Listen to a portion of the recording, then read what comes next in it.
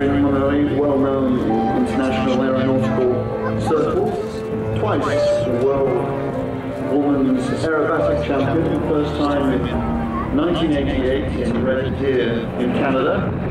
She came back 12 years to Spain to repeat the performance when over 12 years aerobatics has become enormously different. The aeroplanes have changed, the rigor of the performance has changed.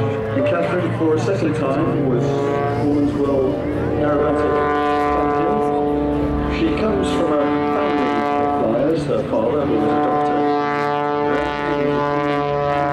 Of the weekend, his children also learned to fly. Two of Catherine's brothers are captains on aircraft 747s, and Catherine, after studying philosophy, entered also the world of aviation. She was a first stewardess.